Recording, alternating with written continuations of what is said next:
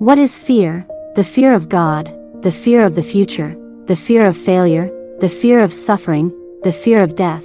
What is fear? Fear, a secret enemy, invades men of every age and race, and every walk of life. It is subtle and devastating, poisoning our thinking, robbing our inner peace, and squelching our zest for living. It makes us nervous, uneasy, alarmed, disturbed, upset, and faint-hearted. What unpleasant, unwanted feelings. We fear conflict and change, failure and frustration. Some people fear sickness and suffering. Others fear that harm will befall their loved ones. Some are afraid of other people and their opinions. Others fear the dark, or to be alone. Many are afraid to die and to face the unknown. There are Christians who fear their salvation is not secure, or that God has not forgiven their sins. They are not only afraid to die, but also afraid to live. Fear enters our minds so slowly and silently that we hardly realize we are becoming victims of its damaging influence. Even a little fear, like a drop of dye in a glass of water, discolors everything. When this thin stream of fear is not stopped, it cuts a channel into which other thoughts are diverted. The world is violent, but outward troubles need not mar inner peace. It is the fear within we must face. Fear enters when our most important need has not been met. Our souls, made in the image of God, cry out for Him. When we are away from God, we can expect to be fraught with phobias, complexes, and fears. Satan takes full advantage of our fears. At every opportunity he intensifies them and makes them seem even more real and logical. Our way becomes darker and darker, and the burden of our heart becomes heavier and heavier, until we lose all hope of deliverance. Satan works in darkness. He cannot work in the light because God is light, and in Him is no darkness at all. 1 John 1 verses 5. Satan knows our weaknesses, and in these areas he presents thoughts and fears. He seeks to destroy truth and confuse us with falsehood. If we keep these things covered in the darkness of our hearts and minds, Satan will continue his evil work of discouragement and fear. He can be defeated and his powers can be driven back if we expose him to the light. Sin causes an overwhelming fear that springs from the knowledge that one's life is not pleasing to God. It was a tragic day when Adam and Eve yielded to the suggestion from Satan to disobey God's command not to eat of the tree in the midst of the garden. Through disobedience they sinned and then hid from the presence of God. That evening God called them, and Adam said, "I heard thy voice in the garden, and I was afraid." Genesis 3 verses 10. Through the generations since Adam, all mankind has come under this shadow of sin. This fear of the judgments of God, if it will move a person to repent of his sin, can become a positive force in one's life. The fear of the Lord is the beginning of wisdom. Psalm 111 verses 10.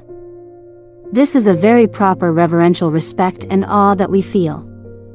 We see in part God's greatness, His righteousness, His judgments, His love, His mercy, His wisdom, and His eternal being.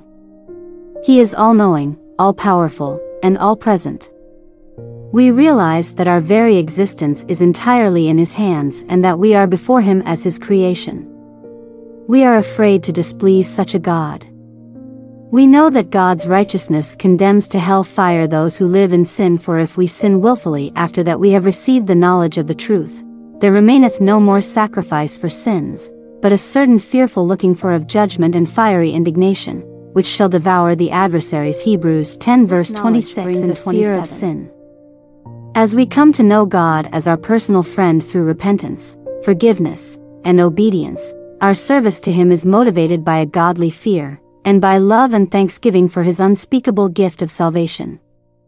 There is no fear in love, but perfect love casteth out fear, because fear hath torment. He that feareth is not made perfect in love. 1 John 4 verses 18. Our fear of Him is not one that strikes terror to our hearts, but one that deepens our love for Him. When fully applied in our lives, this is one fear that can overcome all others. Why then do so many allow clouds of fear to grip their hearts, trouble their minds, and shadow life's pathway? God's way is a way of peace and trust. A story is told of a little boy who was afraid to walk alone in the dark night, but when his father walked beside him and took his hand, all fear vanished. The darkness now held no fear, because he loved and trusted his father, and knew he would take care of him. Here is the key for us to be free from fear. We must learn to know our Heavenly Father well. As we become acquainted with God, we trust our lives completely to Him, placing our hands safely into His. We humbly speak to Him of the questions that plague our minds, and those sorrows of life that would drive us to despair. The Apostle Peter, as Jesus bade him walk on the stormy waves of the Sea of Galilee. Peter was unafraid until he took his eyes off the Lord, and began to look at the fearful waves. Then he began to sink. Matthew 14 verses 24 and 31. As we seek freedom from fear and place our confidence in God, His Spirit will speak to us in a still small voice. As we look to Him rather than our fears, the storm calms about us. He can then answer our perplexing questions, replace our doubt with assurance, and take our hand comfortingly in His. We can, by His grace, overcome the crippling effects of fear. The fear of the future, the mysterious unknown of the future, makes some people uneasy.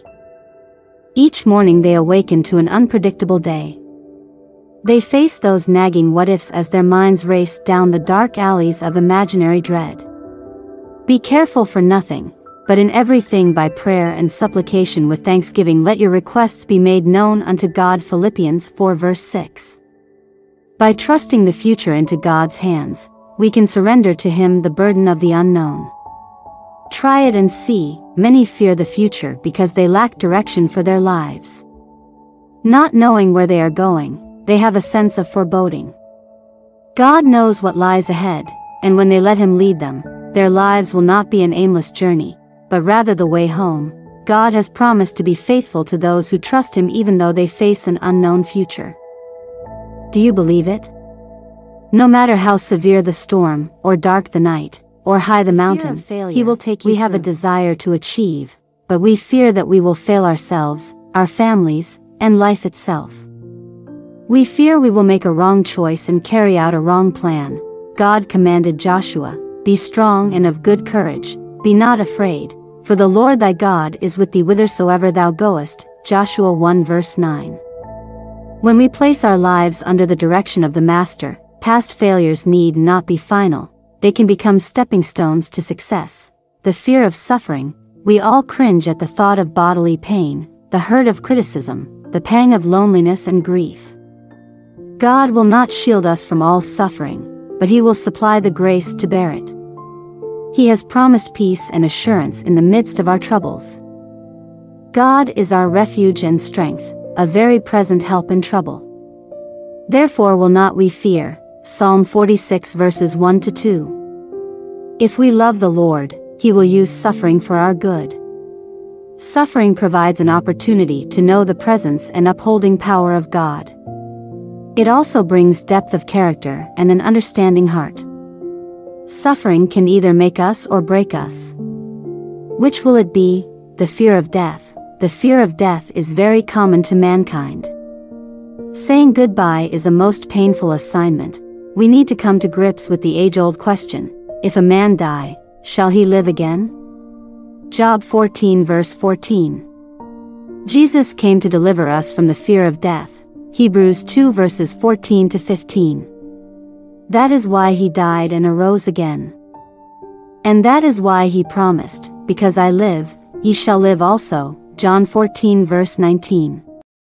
With Him, death is not a door into nothingness, but a shining gateway into a new life.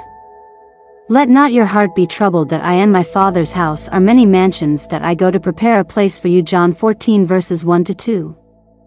It will be a prepared place for a prepared people. Have you repented of your life of sin? Repentance brings a remorse for past sins and a turning away from the old life.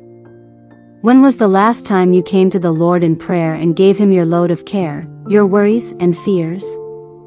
Jesus says, "Come unto me, all ye that labor and are heavy laden, and I will give you rest." Matthew 11 verse 28. What an invitation!